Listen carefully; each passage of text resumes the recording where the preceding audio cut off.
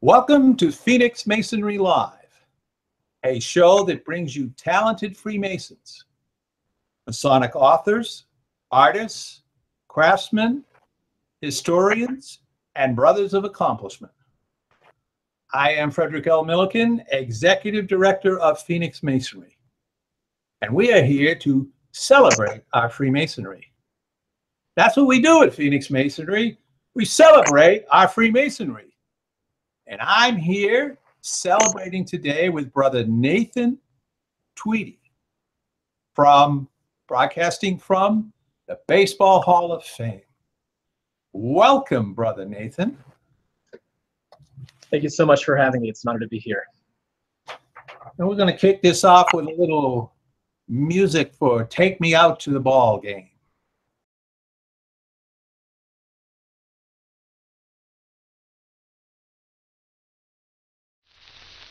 Take Me Out to the Ball Game, sung by Edward Meeker, Edison Record.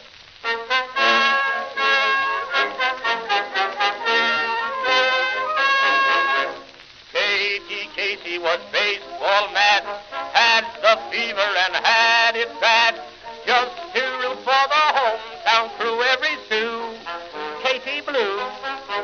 On a Saturday, her young beau called to see if she'd like to go to see a show, but Miss Kate said no. I'll tell you what you can do. Take me out to the ball game. Take me out with the crowd. Buy me some peanuts and Cracker Jack. I don't care if I never get back. Let me root for the home team. If they don't win, it's a shame. For it's 1, 2, 3 strikes, you're out at the old ball game.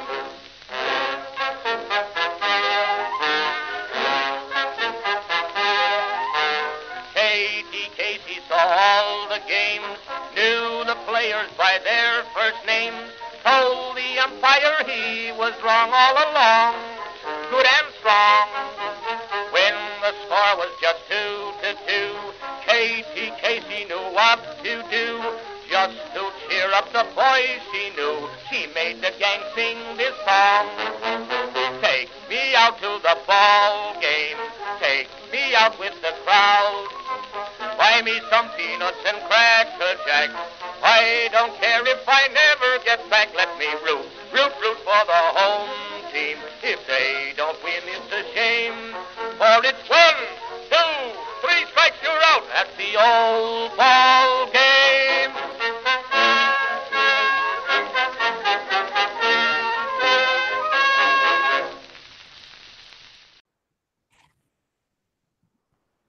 Okay, we're back, and Brother Natha Tweedie. Tweedie, right? Correct, Tweedie, yeah. Okay. Let me pronounce that right. Brother Tweedie was raised September 2016 in Otsego Lodge. I pronounce that right? Otsego. Otsego, number 138, Cooperstown, New York. He has 4 generations of Masonic members on his mother's side. His mother was past matron of the Order of Eastern Star. Consequently, Brother Natha spent a lot of time in the Masonic temple as a child. He is current Senior Master of Ceremonies and Historian for Otsego Lodge.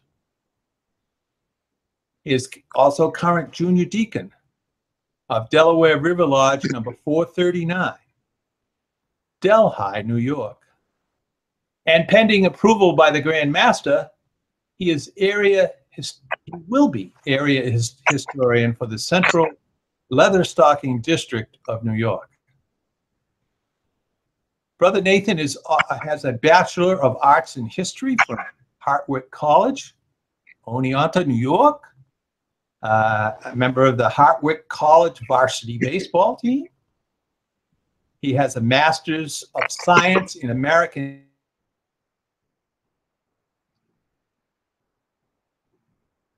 History. He is a member of the New York State Baseball Umpires Association. He is a member of SABR, Society for American baseball research. He is manager of on-site learning for the National Baseball Hall of Fame and Museum. And he is the owner-operator of Two Pillars Apparel, a business that focuses on sports-themed Masonic apparel and pins. Well, welcome again, Brother Tweedie.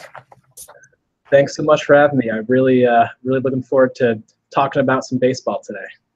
All right, and I'm looking forward to it too. I've got my it's a Boston Celtics hat, but at least I got a baseball hat on. I got my glove and my ball, and I've got my Boston Red Sox water bottle here, and I'm all ready to talk some baseball. So let me ask you, Nathan, what led to you to research the connections between baseball and Masonry? As the manager of on-site learning here at the Hall of Fame, I work with school groups that come on their field trips to visit us here in Cooperstown. And many of those groups do research in our Giamatti Research Center. So we have a player file on every player that it's ever recorded one out in the field defensively or recorded one at bat at the major league level, as well as lots of subject folders. And as going through the subject folders with a teacher looking over Masons as two separate words, so that's now one word fixed properly in our archives. But I was curious to see what was in this folder, so I came back to it when I had some free time and found some clippings of different Masonic softball and baseball leagues throughout the country. But what really caught my attention was a piece written by Brother Jerry Erickson out of the Grand Lodge of California. Brother Erickson made it his hobby to find all the Masons involved in baseball, be it as a player or a scout, a broadcaster, owner, executive, pretty much anyone involved in baseball at the major or minor league level. Brother Erickson wanted to record that and let us know who they were. Now on that list, he had anyone who was a member of the National Baseball Hall of Fame and Museum bolded. And I was shocked to see how many were bolded on that document. However, it was from the 1970s, so I had to update it a little bit, and by the time I got it up to 2017's induction class, I had 59 Masons that are members of the Hall of Fame. So that piqued my interest quite a bit. How many members are there in the Baseball Hall of Fame, and how many of them are Freemasons? Yeah, so there are currently 59, possibly a 60th. I'm still waiting on Lefty Grove to see if there's any actual Masonic background there. But at least 59 are Masons. Of the current 317, this summer that will change to 323 with our class of 6 coming in at the end of July. But that takes us at 18.2% of all current Hall of Famers are in fact Brother Masons. Wow, that's an impressive percentage. Why do you think the number of Hall of Famers is so high? Well, there's a few reasons. If you look at the peak years of numbers of Masonry, I believe the MSA says that the highest year was 1950 for the number of Masons in the United States. That coincides pretty closely with the peak years for baseball, so you're going to pick up a few guys there. But also I think it really comes down to the fact that these men were traveling regularly for work. An 162-game season, which is what they currently play, you're playing half of those on the road, so they can have a sense of family even when they're away from their family at home. But also Masonry and baseball share a lot of a common history, a lot of common symbols, and I think there's a lot of familiarity there between Masonry and baseball.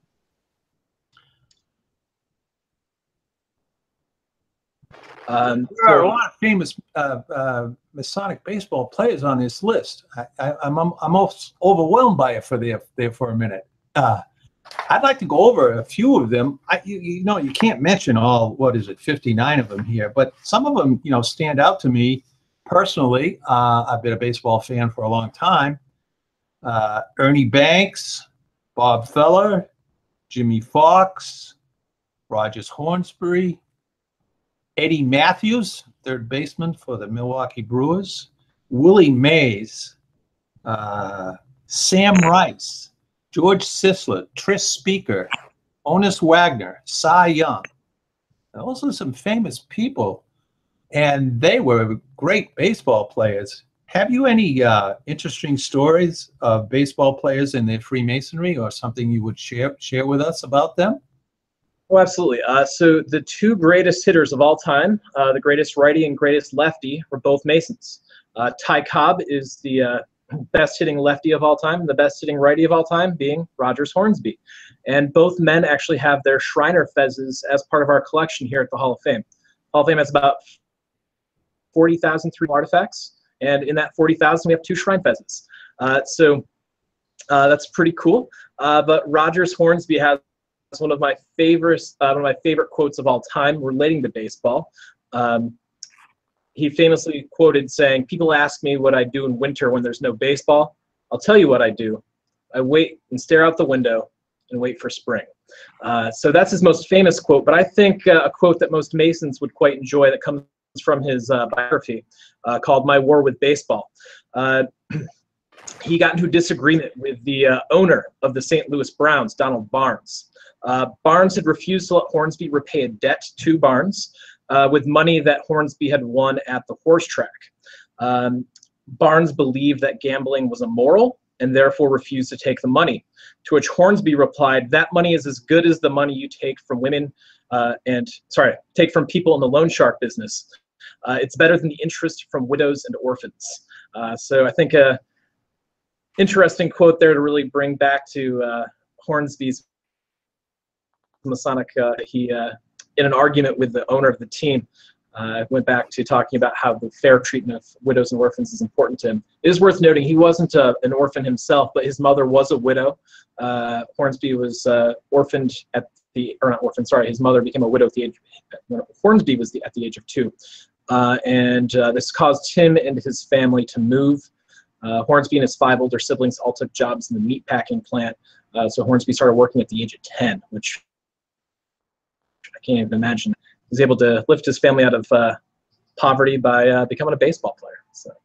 Are there any baseball games played in Cooperstown by major or minor league teams? So there used to be the Hall of Fame Hall of Fame game, which was an exhibition game played between major league teams.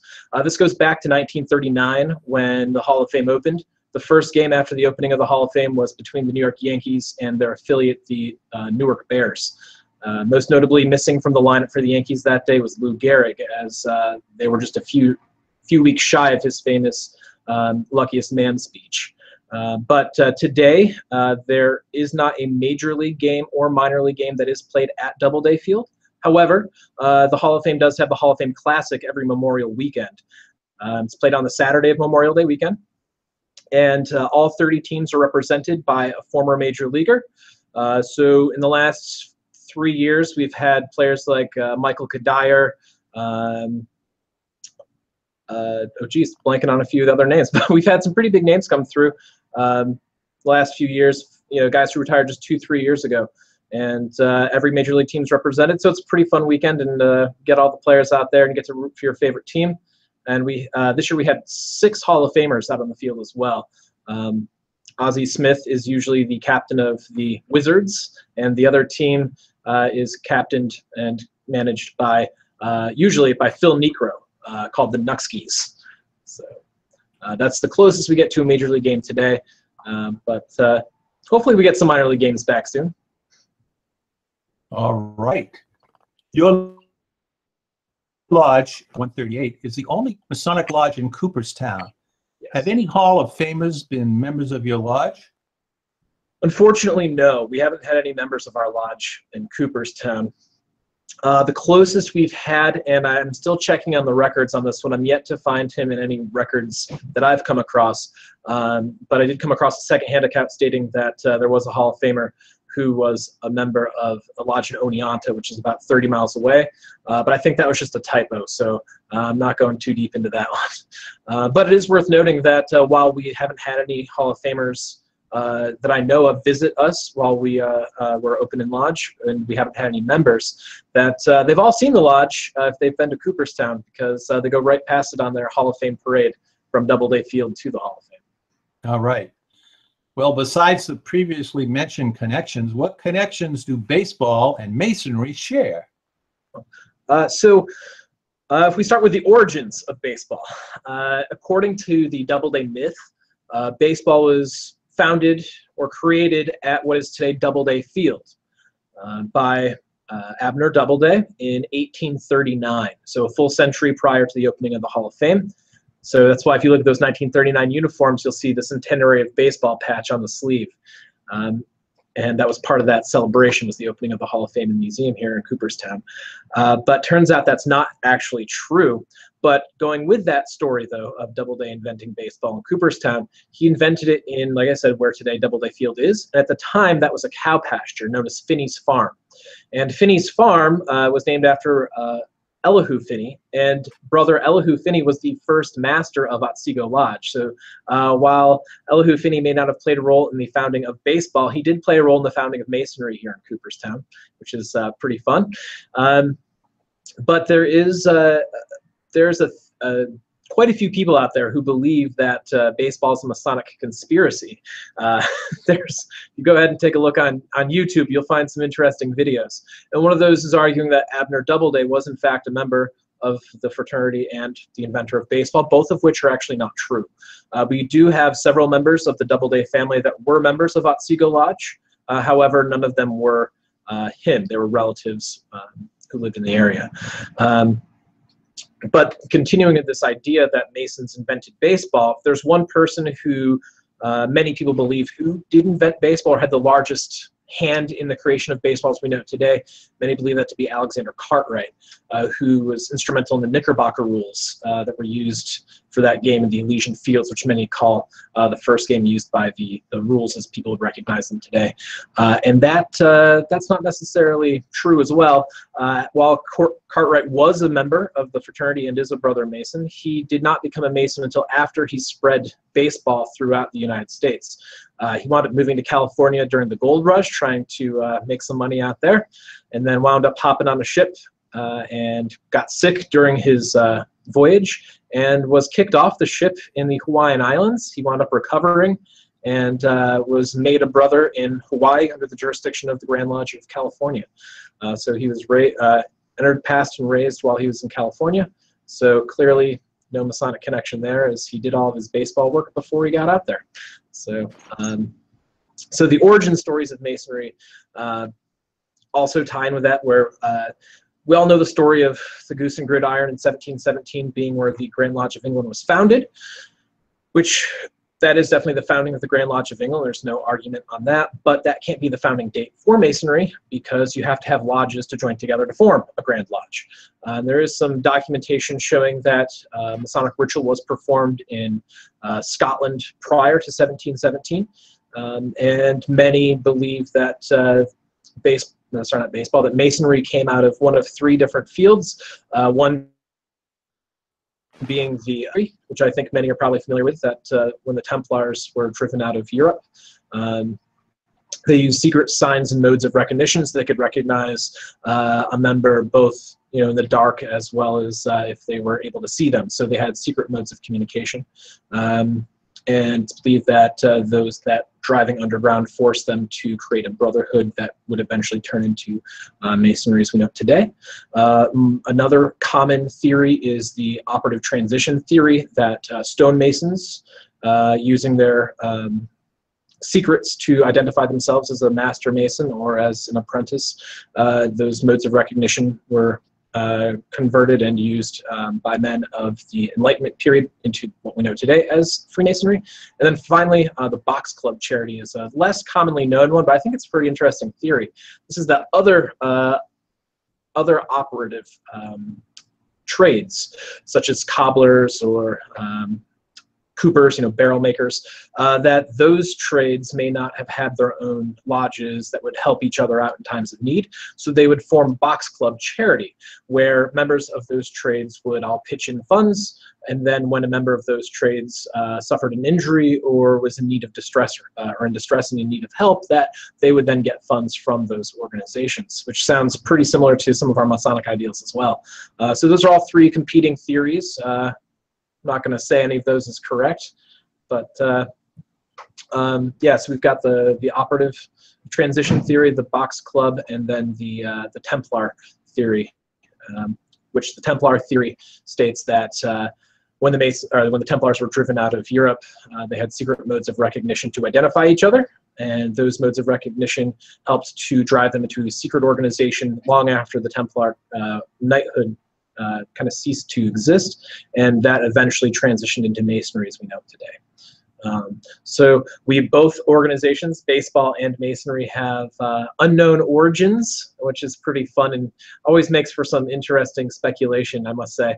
But also, we both have a common history as well of segregation. Here in the United States, I'm sure most are familiar with Prince Hall affiliation. I believe, are you a member of the Prince Hall Lodge? Yes, I am. Yeah, so yeah, I mean, there's Prince Hall Masonry, pretty well recognized here in the United States. Do you know what the total number is off the top of your head of recognition here in the United States? I'll say 45 or 40. How many grand jurisdictions recognize Prince Hall? I believe it's in the mid-40s. I know that. There's only, I think, 7 states left. Yeah. That, don't recognize. Yeah, so getting pretty close to full recognition here in the U.S. But the traditional story of Prince Hall Masonry is that men wanted to petition a lodge in Boston. These were men of color, and they were not granted that, so they joined Masonry through a traveling military lodge, just through the Grand Lodge of Ireland, I believe. So that's the common story. There's a book that recently came out that kind of challenges that. I don't know if your listeners are familiar with Landmarks of Our Fathers, which was published in 2016. This challenges parts of that story, but still, the basis is still there that the original members of Prince Hall Freemasonry could not become members because of the color of their skin, and became Masons, and as soon as they could, tried to get recognition through the Grand Lodge of England, which they did succeed in that, and slowly they've been gaining recognition across the United States. So yeah, so again, it's that whole, we don't quite know even with Prince Hall exactly how it was originally founded, which I think is great for academic discourse, and I hope we have more research on that coming up soon. But still, so segregation in Masonry has a well-established past here in the United States. And baseball also, as many are familiar, has the Negro, or had the Negro Leagues. Jackie Robinson, most people know him being the gentleman who broke the color barrier. Now, it's worth noting Jackie Robinson was not a Mason, but the executive who's responsible for integrating baseball, Branch Rickey, was in fact a brother Mason. So it's nice to know we've got guys who were responsible for helping to fix the issue of segregation in baseball. But what a lot of people don't know is that baseball originally wasn't segregated. Right after the Civil War, during the Reconstruction period, the United States was in a period of flux. This is the period where we see men of color being elected to Congress from states in the Deep South. And those men, some did serve, some did not actually wind up serving. And kind of a weird period where we kind of see how the country as a whole is trying to solve this new racial structure in the United States. And then in the 1870s and 80s, we start to see the rise of groups like the Ku Klux Klan. We start to see the rise of Jim Crow laws, and this leads to what's known as the Nader period, which is the beginning of really strict segregation and discrimination in the United States. But during that little period before the rise of the Nader is when we see African-American men playing professional baseball. The first African-American man we know playing professionally, it's worth noting, not the major league level, incidentally, is from here in Cooperstown, which I think is pretty cool since we don't really have a real baseball connection since baseball wasn't invented here. But he played minor league ball and never wanted to make it to the major leagues, but his name is Bud Fowler. It's worth noting that at Doubleday Field today, there's a large display denoting the history of Bud Fowler, and the streets both off of Main Street and off of the State Highway going into Doubleday Field's parking lot are both named Fowler way after him. But the first major leaguer to be a man of color was Moses Fleetwood Walker. This is as far as we know. I'm not going to say that's a definite, but our records show that he is the first. So if anyone has some earlier, please do bring that information forward. We'd love to have it. But Moses Fleetwood Walker, as far as we know, first man of color to play Major League Baseball. And him and a few others, including his brother Weldy, played at the major league level. But as we see the rise of the Nader period in the United States, where we see segregation occurring in large portions of the country. Same thing starts to happen in baseball. We have teams who refuse to play the Toledo Blue Stockings, which is the team that Walker played for, and we start to see, as a result of that, leagues. The International League was the first that I know of in 1887. So 4 years after Walker integrates the majors, we see the International Association, or the International League as we know it today, was the first to have a gentleman's agreement, so no written communication, but they agreed they would not renew the contracts of any black ball players. And that led to a lack of any men of color playing Major League Baseball by 1900, establishes the color barrier that Jackie Robinson famously broke in 1947. So at that point, teams start forming up teams of just men of color playing, and they barnstorm across the country, kind of like what the Harlem Globetrotters do today. They'd go into a community, say, we're here to play, who wants to play us, and charge admission, and put on a pretty good show for the fans. Eventually, one of the men playing for those teams, a man by the name of, totally blanking on his name, but it'll come to me in just a moment, I promise. But anyway, this one of these guys decides, hey, you know what, we should bring them together. Rube Foster, there we go. Rube Foster decides, let's bring these teams together and form a league of our own. So in 1920, the Negro National League is founded in Kansas City, Missouri. At the YMCA there in Kansas City, Missouri. Rube Foster, with the other original members of the Negro National League, founded the league, and that gave men of color an opportunity to play professional baseball at a major league quality and at a major league level, even if they couldn't play at the major league level. So as I first got raised, I was learning the history of Masonry, and I was working here at the Hall of Fame, and I couldn't help, as I'm reading the history of Masonry, to just be blown away by all the connections that I saw just in the history. So the history itself is pretty impressive. The common segregation and eventual desegregation of baseball, and it seems that recognition between Prince Hall and traditional Grand Lodges here in the U.S. are getting very close to full recognition. So hopefully I hope that gets resolved soon. Yeah, I just find it's really interesting. The common origins of the unknown.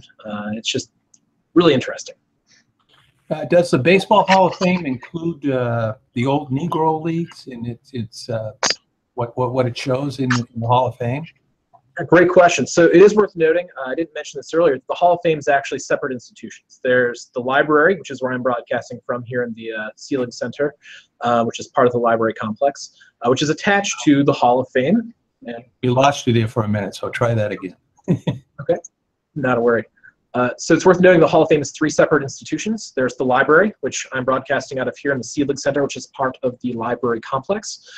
Then in the there's the Hall of Fame, which most people recognize us as. That is the hall where the plaques of our 317 inductees are hanging.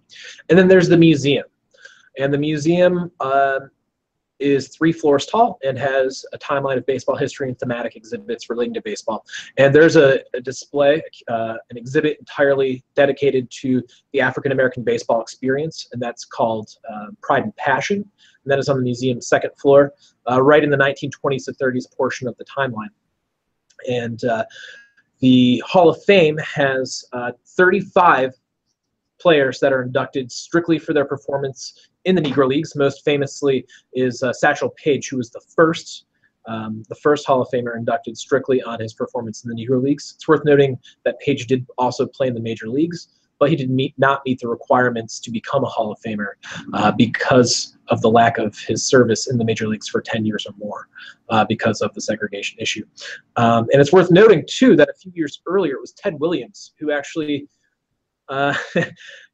in his induction speech, it was a pretty short speech, but most of it was dedicated to the fact that he was upset that the greatest pitcher he ever faced, now keep in mind this is the greatest hitter to ever live, states that the greatest pitcher that he ever faced cannot be in the Hall of Fame because he doesn't meet the requirements for major league service, and he thought that was a shame. So he dedicated a large portion of his speech to Satchel Paige and to Josh Gibson, the slugger from the Negro Leagues as well, and claiming they need to be in the Hall of Fame. And just a few years later, Satchel Paige was inducted, opening the doors for other Negro Leaguers. And in 2006, the Hall of Fame, through its veteran committees, had a committee dedicated just to the Negro Leagues and wanted to do a final sweep of the Negro Leagues to make sure anyone who was deserving had a plaque in the Hall of Fame. And that year, there were 17 inductees, 16 of which from the Negro Leagues, the other inductee being Bruce Sutter. So since 2006, we have not had any inductees come in from the Negro Leagues, but that does not mean that in the future there won't be a future inductee from the Negro Leagues. Yeah, I had an opportunity to see Ted Williams play Fenway Park a number of times, and it was an experience. I have to say I'm quite envious of that one. Okay, Masonry is filled with symbolism and ritualism. Does baseball also have that? Oh, absolutely. Without going too much into the Masonic symbolism here, for various reasons, I'll be a little bit vague on that side of things, and brothers can infer on their own what I mean from that. Yeah, so every baseball game starts with a ceremonial first pitch, and if you think when a meeting is about to come to order, there's one loud bang from a gavel to bring everyone to order. So I think that's an interesting little connection, but definitely not the strongest. If you look at the baseball diamond, the fact that a player will move from home to first to second to third and back to home. There's quite a lot of symbolism in that. The circumambulation of the diamond, moving from home where you are in a safe location, right? You can't get tagged out while you're at home. And then you move out to the bases where you're a bit more fragile. You can easily be tagged out if you step off base. But if you look at moving through the bases, it's moving through the 3 separate degrees of masonry. And then as you return back to home, or as you finish your, return your catechisms after the 3rd degree, right, you should have that rough ashlar turn into a smooth one. So kind of that completion of coming back to an original state is a pretty interesting connection as well. We have 2 pillars in every lodge. Based on jurisdiction, those may be placed in different locations. But those 2 pillars, initially, they may not seem like they have a strong connection to the foul poles in baseball. But as you start to look at the symbolism of those pillars and start to think about the actual the role of the foul poles is to keep something within or without. And at least in my jurisdiction in New York, that is quite what the symbolism of those, one of the symbols of those pillars is. You're either within or without of those pillars. So I find that to be quite interesting as well, that while they don't serve exactly the same purpose, they do serve a very, very similar purpose. Also, you'll notice quite regularly in many jurisdictions you have the black and white checked floor, and that's a quite common pattern that's mowed into fields. Even here at Doubleday Field, every once in a while, you'll see the crisscross dark and light shade pattern on the outfield grass. But I think some of the really interesting symbolism that you see between baseball and masonry comes in the formality of a meeting versus the formality of a baseball game. There's the formal ritualistic opening of a lodge, just as there is with a baseball game. With a baseball game, you're going to have the national anthem played. You're going to have usually the presentation of colors by a civic organization, a military group or a veterans group, or the Scouts, be it the Boy Scouts or the Girl Scouts. Some organizations probably going to present the colors. You're going to have the ceremonial first pitch. You'll have the national anthem played. The lineups are usually announced, if not having the players run onto the field. So that's all the ritualism before a game even begins, just like we have our ritualistic opening of a lodge. And both serve a very important purpose. It's supposed to bring you to that spot. It's supposed to make you kind of forget about everything else in the world, make you focus on what's in front of you, think about something important, and then there it is right in front of you, be it baseball or the opening of lodge. And the same goes for the closing. Closing of lodge kind of serves the exact opposite purpose of the opening of lodge, kind of formal closing everything out that you've done and then kind of releasing you back out, just like with a baseball game. Every major league team that I know of has their traditions. When the team wins, this is what happens. When the team loses, this is what happens. But you never just have a game end and everyone files out. It just doesn't happen. So I know, like for the New York Yankees, when they win, you hear Frank Sinatra singing "New York, New York" as the fans are exiting. In recent years, they started playing that as well when they lose, but not by Frank Sinatra. We'll have another artist perform it. 7th inning stretch is another really common place where we see this happening. Taking out to the ball game is across the country now. But we have other innings where, like the Red Sox, they'll play Sweet Caroline. Or in Milwaukee, you've got the sausage race.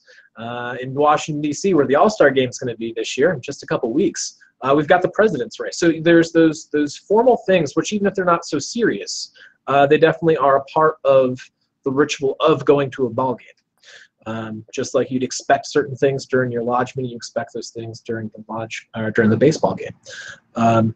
But if you really want to start diving into numbers, that's really where it gets interesting. Especially if anyone's a Royal Arch Mason, they'll notice a lot of similarity between the baseball numbers as well as what they are used to seeing. But the number 3 especially shows up in baseball. There's 3 strikes per out, 3 outs per inning. 3 times 3 is 9. There are 9 innings in a game. And then 9 times 9 is 81. That's how many home games are played in a baseball game, in a baseball season. There's 62 games in a current Major League season. Half of those are home, half of those are away. So you have 81 games there. So it's really interesting just to see how many times number 3 will pop up during a baseball game. It's also worth noting there are a total of 27 outs per team, 9 innings times 3 outs, which is, of course, a multiple of 3 as well. So 3 all over the place. Right. What about the cultural impact of these 2 institutions? Oh, there's so many to talk about. When you have an institution as old as Masonry, which in the United States is older than our country, it goes back to colonial periods. And then baseball, we really see it from about the Civil War onward. But still, you can teach baseball, or you can teach American history through baseball.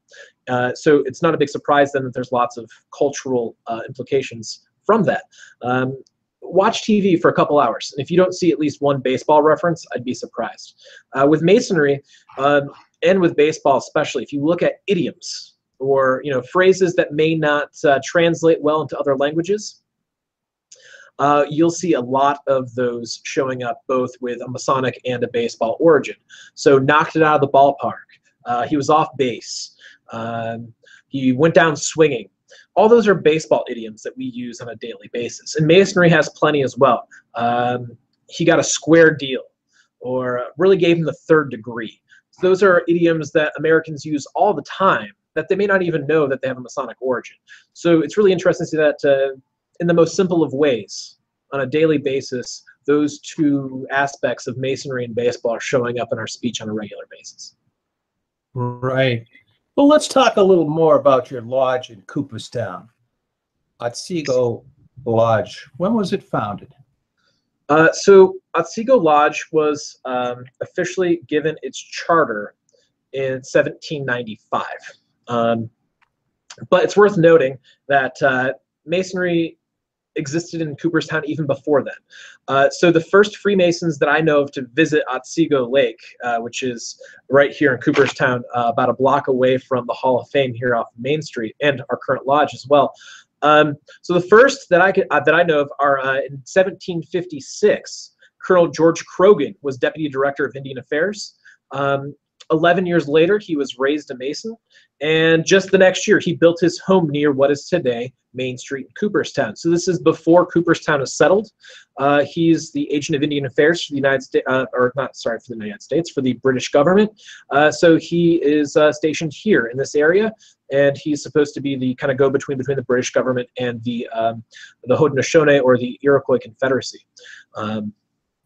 And there's a marker on Main Street, just if you're looking at the Hall of Fame's main entrance, it's just a couple hundred feet to the left of the Hall of Fame. There's a marker marking roughly where his home was. Also during the Revolutionary War, the American generals James Clinton and John Sullivan famously built a dam at the end of Otsego Lake, and needing to move their 200 boats and roughly 2,000 men quickly down the Susquehanna River, use explosives to blow the dam and ride the floodwaters down the Susquehanna River about 80 miles. So pretty much the most famous aspect of the Revolutionary War here in Cooperstown, and pretty cool piece of American ingenuity. And both the men responsible for that were Masons. And their counterparts on the British side of that conflict were also both brother Masons. The British officer Sir John Johnson, and for the British military, and also Chief Joseph Brant of the Mohawk, who were the ally of the British during the American Revolution, were both Masons. It's worth noting that Chief Joseph Brant was actually pretty famous for the massacre at Cherry Valley, which occurred. Cherry Valley is only about a 15-minute drive from Cooperstown. And rumor has it that Brother Brant, during the massacre of the settlers in Cherry Valley, would spare anyone who had any Masonic symbols in their home.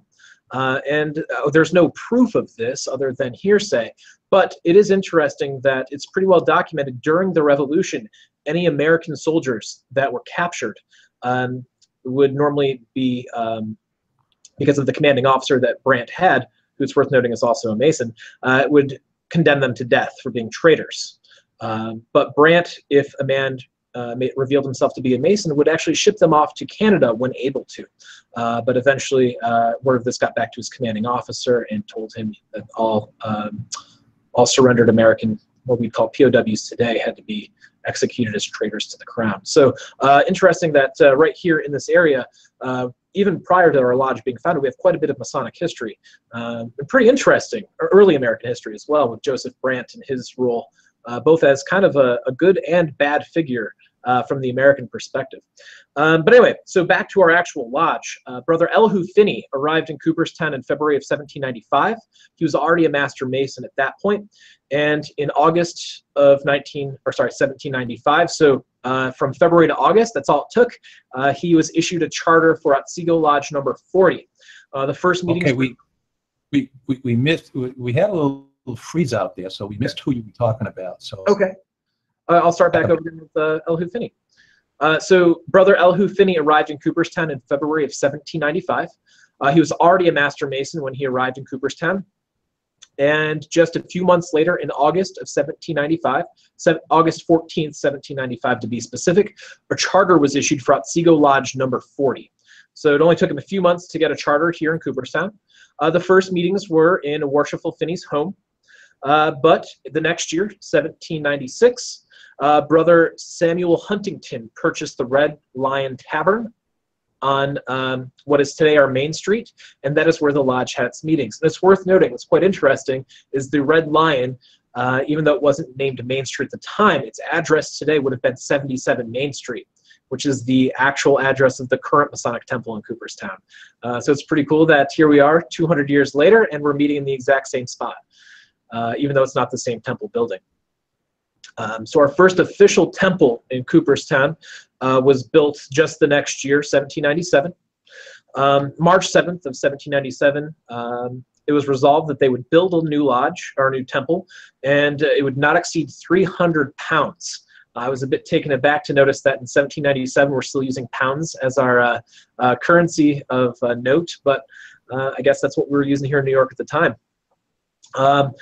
And it was decided that brothers Sprague, Whipple, and Kellogg would build the temple, so we contracted our own brothers to build it, and I'm blown away by this. In March is when they agreed to build the temple, and June 24th, 1797 is when the temple was dedicated. So it just took them 3 months, 3 months and 2 weeks to build the entire temple. My other lodge, not Otsego Lodge, but Delaware River Lodge, just had a fire a couple years ago. Not too much was lost, but the building wound up being sold, and we're building a new lodge temple, a new temple in Delhi. And I'll be honest, it's been a couple of years on now, and we're finally starting to see the structure come up. So I'm blown away by the fact they're able to do this in just a few months. But yeah, so the building was dedicated in June of 1797, and we met there up until 1828. This is during the height of the anti-Masonic period, 2 years after the Morgan Affair. At this point, it was decided that no more meetings would occur at the temple for the indefinite future.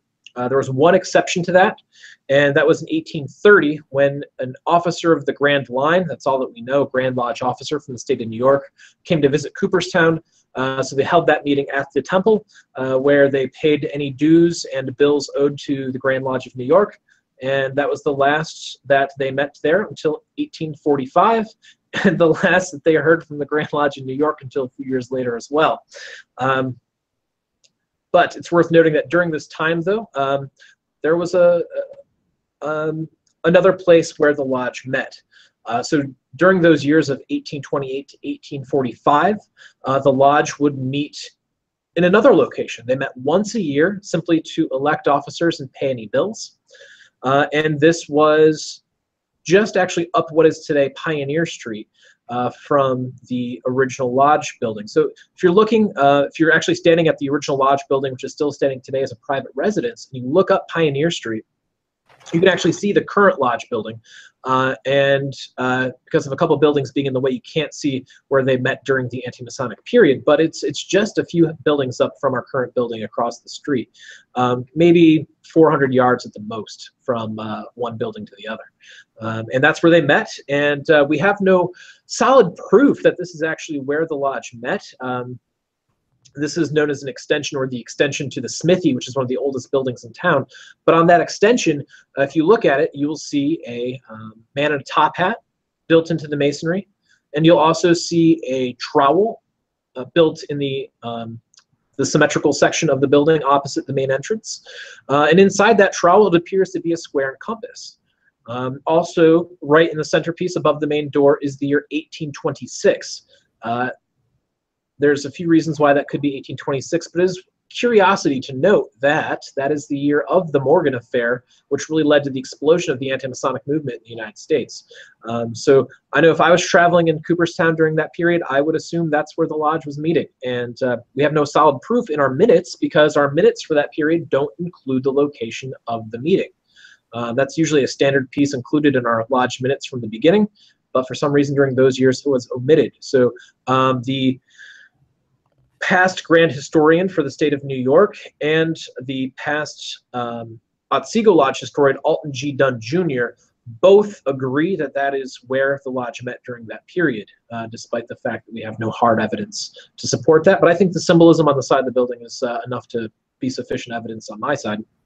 So I have to say I'm in agreement with them. It's worth noting it was Wilmer Brzee who was the Grand Historian who said that.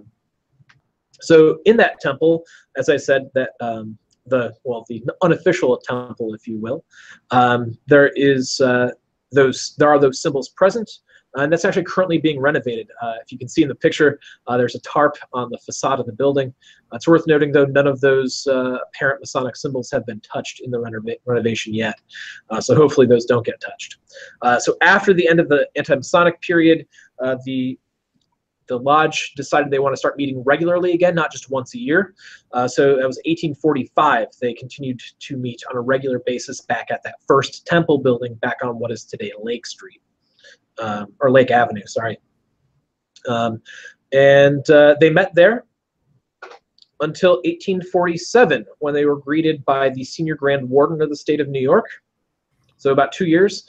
And at that point, he demanded the charter of Otsego Lodge. Apparently during that period where they met once a year, they did not pay dues to the state of New York, the Grand Lodge in New York, but apparently at the same time they did not receive any dues notices from the Grand Lodge, so that's why they were not paid. Nevertheless, the lodge had been stricken from the rolls a few years earlier, the communication of the Grand Lodge in New York. So the senior Grand Warden was there to collect the charter. However, an agreement was come to, because had the charter been given up, then all of the lodge properties would be turned over to the state of New York. As the law worked, fraternal organizations and civic organizations could own property, but if they gave up their charter or ceased to operate without selling their property first, that would actually default back to the state of New York. So the senior Grand Warden agreed to help the lodge reestablish a charter so they could keep their property. So they did establish a new charter, and they were so their charter for Otsego Lodge number 41 was taken away, and they were issued a new charter June 17th of 1848 for Otsego Lodge number 138. But what's interesting to me is what occurred just 3 years later, and that is gas lights were approved for the use in the first lodge building. I can't even imagine having gas lights in the building today, but it was big news that they were going to have gas lights in the lodge building. This was October 1861, so we're talking right at the beginning of the American Civil War. So in October it was approved, and in the November meeting, the second meeting in November, they had those gas lights. So it only took a month from the voting to put them in to when they got established, when they got used. So again, I'm blown away by the time frame on this. I feel like things take much longer than that today. And they still only had 2 meetings a month like we do today. So I'm blown away by the brothers of about 150 years ago. Pretty impressive what they did. During the Civil War, we see an increase of membership of Otsego Lodge. They outgrow the original lodge building and have to buy what is our second lodge building, known as the Finney Block. And this served as our lodge building from 1865 to 1920. So they still owned, it's worth noting, the first lodge building while they moved into the new one. They rented out the first lodge building to other organizations in town, such as the Odd Fellows. And so the lodge rented out the top floor of what's known as the Finney Block, named after our first worshipful master, Elihu Finney, who was a printer in town. That's where he had his print shop. Obviously, this is past his lifetime, so still known as the Finney Block, nevertheless. So they rented out those top rooms. And then in 1886, the lodge finally decides to purchase the building and rented out the first floors to the United States Postal Service. And the lease for the Postal Service ran out in 1917. In 1918, which is the beginning of World War, or not the beginning, but part of World War II. 1918, the Red Cross then rents out the first floor for their World War I efforts. And in 1920, the lodge sells the building and moves across the street to what is our current building, known as the Bunyan Block. So from 1920 till today, that has been our building, and that is at 77 Pioneer Street, which was, like I said, our last meeting place before the first lodge was officially established at the Masonic Temple on Lake Avenue. So I just think that's really cool that we've come back full circle to our second meeting place, and the last one before we had a permanent home. And it's worth noting that we maintain the building. We've owned it, like I said, since 1920. And in 1941, there was a fire to destroy too much of our property. All of our records and our minutes were kept safe, so we still do have our original minutes. We still have the original Lodge Bible, which was printed in 1791 by Brother Elihu Finney. So those were not destroyed in the fire, but the tenant that started the building, started the fire, Ellsworth and Sill, which is a clothing company, is still actually a tenant of ours all these years later. So they're one of 3 tenants that rent out the first and part of the second floor. Ellsworth and Sill, Yastrzemski Sports, which is operated by a cousin of Carl Yastrzemski, and then the second floor, which is a dentist office. So those 3 help us maintain the building through rent money. So that's a whirlwind history of our different Masonic temples in Cooperstown.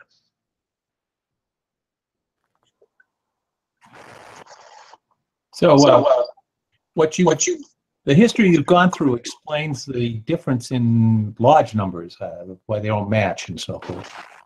Yeah, well, there's one thing that still doesn't quite match up. So when the charter was pulled from Otsego Lodge by the Grand Master, or sorry, not Grand Master, by the Senior Grand Warden, it was Otsego Lodge number 41. A few years prior to that, on June 4th of 1819, at the Grand Communication of the Grand Lodge in New York, they decided to renumber certain lodges. I'm yet to come across why this happened. I have to jump into the Grand Lodge communication minutes to find out exactly why. But yeah, so Otsego Lodge originally was Otsego Lodge number 40, and then at the 1819 Grand Communication, our charter number was changed to Otsego Lodge number 41. And then finally, after the issue during the anti-Masonic period of Grand Lodge not receiving dues and pulling our charter, we were reestablished. Immediately after the charter for 41 was pulled, a new one was issued for Otsego Lodge number 139. So we've been in continuous operation since the original charter was issued, despite going through 3 separate numbers. So it is really confusing, especially if you don't know the history and you're looking at the different lodge numbers. It can really confuse you. So let's take a look at a few pictures of your lodge. I understand the original Masonic temple is still standing, but has been used as a private residence for years. Is that right?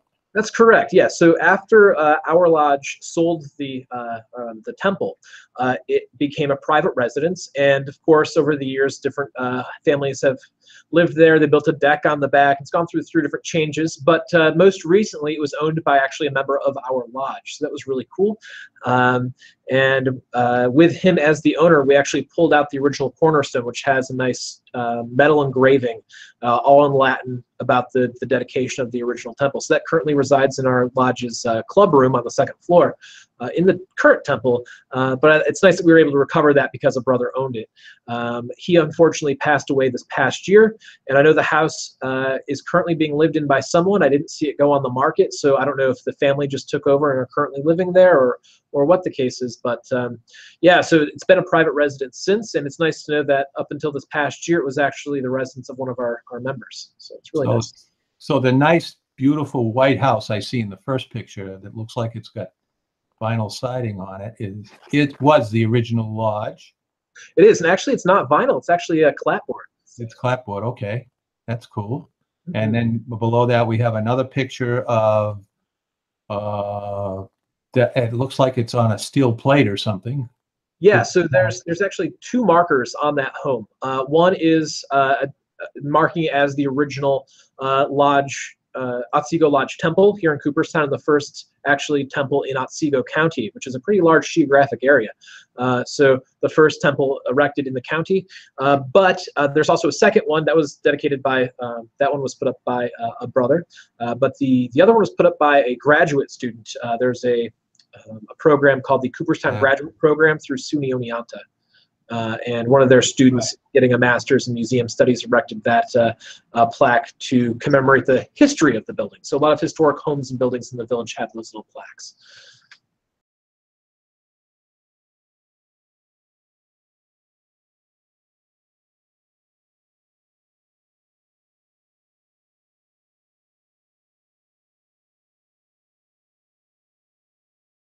So then we go to the picture of your present lodge location. It's a pretty big brick building.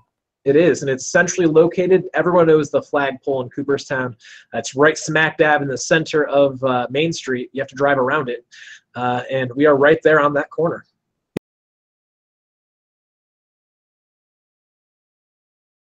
Yeah, I see you. You know, I'm looking at the picture, and I see Yastrzemski Sports. Mm-hmm. As a Red Sox fan, you know that. How does that sit with New Yorkers? Well, we're in Cooperstown, so not everyone's a New York baseball fan. And actually, interestingly, the Red Sox are one of the top, most popular teams in the area. They actually are more popular than the Mets in Central New York. So wow. Yeah. Okay. Well, if you remember, from Cooperstown, oh, sorry, it's about the same drive from Cooperstown to Boston as it is from Cooperstown to New York City. So yes, I understand. So the next picture we have is the second building in the Finney block. All this you were talking about. Well, I didn't show the pictures at the time, but this is an interesting building too. This is sort of the concrete building we're looking at, right? Yeah, and that's where Brother Elihu Finney had his print shop. So it still knows the Finney block. It still has a little cornerstone there that says Finney block in the year of its being erected. But yeah, today there's, as you can see, some businesses operating in it. But yeah, so that was our second official temple. And that's where we originally rented and then bought the building. And this would be, I guess, the third temple we met in, but the second official temple that we owned.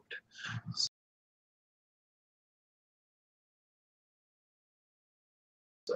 And then the next picture you have is you can actually see both of them. That one's sort of diagonally down the street from the other, right? The current lodge and the other, the Finney Block Lodge. Yeah. So it's if you're standing like at the flagpole looking up Pioneer Street, you'll see the current lodge on the right.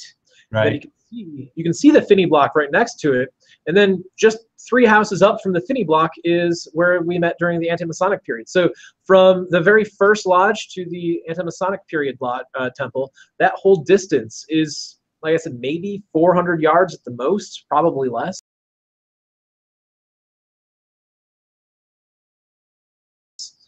Yeah, let's go to that last one, because this is the one you say they met at during the Anti-Masonic period. And yeah, so that property was pictures of that. That's right down the street, you say? Yeah, it's 3 buildings up from the Finney block. Yep. And that was owned by a brother Mason during that time period. And I mean, if you know a Mason owns it and you see those symbols, it's hard to dispute the fact that it's probably where they met. I can't say definitively, but since the Grand Historian of the state of New York has said that, I'll take his word on it. But yeah, it's interesting, very interesting to see those symbols on the outside of the building.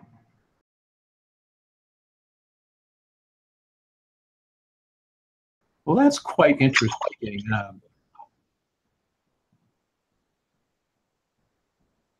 Describe the town of Cooperstown, because a lot of us are interested in its early history. Is it a small town or a city? Does it have one main street, or is the Hall of Fame building in the downtown section? How close are the large buildings to the Hall of Fame? All great questions. So Cooperstown's extremely rural. We are located between the Catskill and the Adirondack Mountains. We're almost in, but not quite in, the Mohawk River Valley. So there's no real central geographic location that we connect with other than the Leatherstocking region. The year-round residents of Cooperstown is about 1,800. So pretty small little town. Yes. And it is in the middle of nowhere. You really have to want to go to the Hall of Fame. You can't just say, oh, I'm in the area, I guess I'll swing by. The nearest city is the city of Oneonta. And Oneonta is not that large of a community itself. It's about 10,000 people. So most people wouldn't even call that a city, but for us it is. And it has 2 colleges there as well. One's the State University, and one's actually my alma mater, Hartwick College. But yeah, so it's pretty small, pretty rural. And we have one main street. We actually have one stoplight in town. It's at the intersection of Susquehanna, or sorry, not Susquehanna, the corner of Chestnut and Main. And Main Street is really the main street. There's little side streets coming off that have a shop here or there, but really Main Street is the main street in town. The other real place where you'll see any sort of business would be on the state highways coming in or out of town. But really, Main Street is where most of the activity happens. And the address for the Hall of Fame is 25 Main Street. The address for the current temple is 77 Main Street. So we are on the next block down the street, not even a full block, because we are on the corner and the Hall of Fame's kind of in the middle of the block. You can actually see the globe lights outside of the temple. You can see those from the front porch of the Hall of Fame. So we're right there. And from the Hall of Fame to any of the temples that we've operated out of over the years, at most a 3-minute walk. So all very close to each other. I think you sent me a little diagram of where the lodges were in the Hall of Fame was, and I'll put that in later. Great, yeah, it's they're all real close. Actually, the map actually makes them look further apart than they are.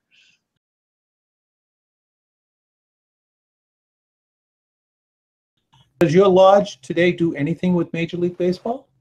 We currently do not do anything with Major League Baseball, but it is worth noting that we do have a connection of current Major League Baseball. One of the members of our lodge and our current assistant grand lecturer, so one of our very worshipful brothers in our lodge, is actually the father-in-law of, it's going to upset you probably a little bit, but Yankees reliever Tommy Canley, who's a current pitcher for the Yankees. So that's kind of cool that we have that connection, despite the fact that we don't really do anything with Major League Baseball. It's also worth noting the Hall of Fame, while has a very close working relationship with Major League Baseball, is its own independent, not-for-profit organization. So actually Major League Baseball and the Hall of Fame, they have a close working relationship, but they're not partners necessarily. There's no formal relationship. So I'd like for us to have some sort of connection with Major League Baseball. So if there's any current players watching, feel free to reach out. When you have baseball Hall of Fame inductions, do many people come by to see the lodge? You know, they do. So our population, like I said, is 1,800, but the population really swells that weekend.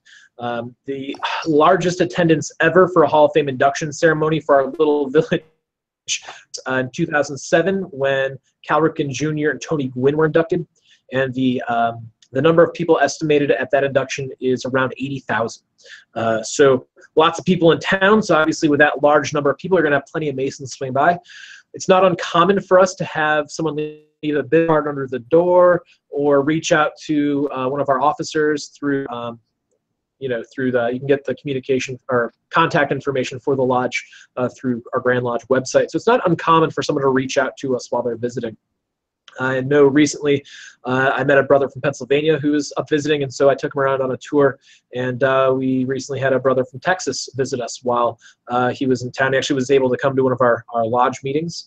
And randomly on the street one day, I saw a guy wearing a jacket with a square and compasses on it. So I went up and started chatting with him, and it was actually the most worshipful Jim Mendoza from the Grand Lodge of Washington. So that's one thing I love about living in this little town. You never know who you're going to meet, and I mean, why would a past Grand Master from a jurisdiction all the way across the continent come to a small town if it wasn't for the Hall of Fame, right? So it's those are some of the great perks of being a member of the lodge here in Cooperstown. Well, that's just wonderful. Brother Nathan, is there any questions that I haven't asked you? Anything you'd like to bring forward that wasn't discussed? No, I think you've covered everything I really wanted to cover pretty well. Yeah, if anyone wants to reach out to me to help in finding more Masons in baseball, I'll be glad to. It's also worth noting that part of my list of my Hall of Famers, I did get 2 current Hall of Famers out of the research of Right Worshipful Kerry Cohen. He's a brother down on Long Island, also from the Grand Lodge in New York. So he and I have been in email. I know he's got a team of guys he's working with down there. Unfortunately, I can't name all of them. So big thank you to him and all of his team down there on Long Island, plugging away, trying to find more Masons involved in baseball. So yeah, that's pretty much it. Do you want to leave any contact information for our viewers? Sure. Best way to reach out to me would actually be, as you mentioned earlier, I operate a clothing company, 2 Pillars Apparel. So if you reach out to me, 2pillarsapparel@gmail.com. That's the best way to contact me, and I'd be glad to hear from anyone. If you're going to be in Cooperstown, drop me a line, and if I can, I'd love to meet up with you and show you around. Yeah, we had a little freeze up there on your email, so repeat it again for everybody. 2pillarsapparel@gmail.com, and shoot me a line if you're going to be in Cooperstown, or if you want to do research trying to find more Masons in baseball. And if you're going to be in town, drop me a line. I'll be glad to hopefully meet up with you and take you around. Well, that's all for now. This is Frederick L. Milliken, parting on the square. Pots.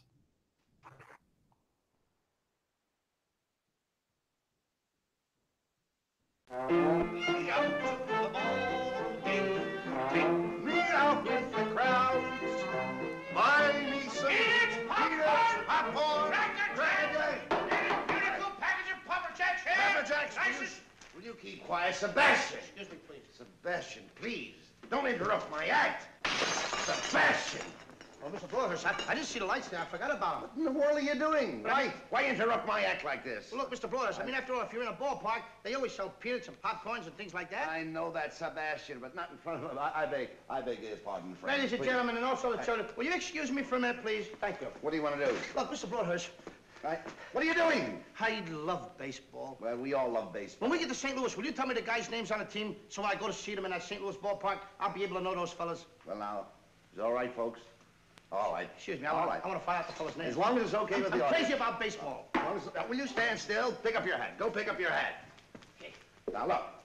Then you'll go and peddle your popcorn and don't interrupt the act anymore? Yes, sir. All right. But you know, strange it may seem, they give ball players nowadays very peculiar names. Funny names? Nicknames, pet names. Not as funny as my name, Sebastian Dinwiddie. Oh, yes. Funnier than that? Oh, absolutely. Yes. Now, on the St. Louis team, we have who's on first, what's on second. I don't know's on third. That's what I want to find out. I want you to tell me the names of the fellas on the St. Louis team. I'm telling you, who's on first, what's on second, I don't know's on third. Do you know the fellas' names? Yes. Well, then who's playing first? Yes. I mean the fellow's name on first base. Who? The fellow playing first base for St. Louis. Who? The guy on first base. Who is on first? Well, what are you asking me for? I'm not asking you, I'm telling you, who is on first? I'm asking you who's on first. That's the man's name. That's whose name? Yes. Well, go ahead and tell me. Who? The guy on first. Who? The first baseman. Who is on first? Have you got a first baseman on first? Certainly. Then who's playing first? Absolutely. When you pay off the first baseman every month, who gets the money? Every dollar of it. Why not? The man's entitled to it. Who is? Yes. So who gets it? Why shouldn't he? Sometimes his wife comes down and collects it. Whose wife? Yes. After all, the man earns it. Who does? Absolutely. Well, all I'm trying to find out is what's the guy's name on first base? Oh, no. What is on second base? I'm not asking you who's on second. Who's on first? That's what I'm trying to find out. Well, don't change the players. I'm not changing nobody. Take it easy. What's the guy's name on first base? What's the guy's name on second base? I'm not asking you who's on second. Who's on first? I don't know. He's on third. We're not talking about him. How did I get on third base? You mentioned his name. If I mention a third baseman's name, who did I say is playing third? No, who's playing first? Stay off of first, will you? Well, what do you want me to do? Now, what's the guy's name on third base? Well, what's on second? I'm not asking you who's on second. Who's on first? I don't know. He's on third. There I go, back on third again. Well, I can't change their names. Will you please stay on third base, Mr. Broadhurst? Please, now, what is it you want to know? What is the fella's name on third base? What is the fella's name on second base? I'm not asking you who's on second. Who's on first? I don't know. Third base. You got an outfield? Oh, sure. St. Louis has got a good outfield? Absolutely. The left fielder's name? Why? I don't know.